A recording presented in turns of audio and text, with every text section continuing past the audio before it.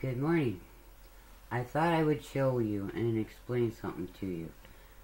These are the bell peppers we were growing. And as you notice, these are starting to turn red because they were starting to ripen. Alright? And that's how you get your red peppers. The longer you leave them, the longer they'll turn red.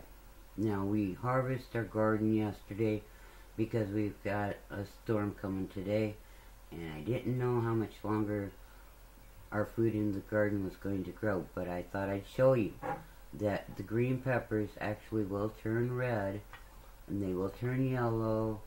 It just depends on the different stages that they're in when they're ripening. So you have a good day, and I'll talk with you soon.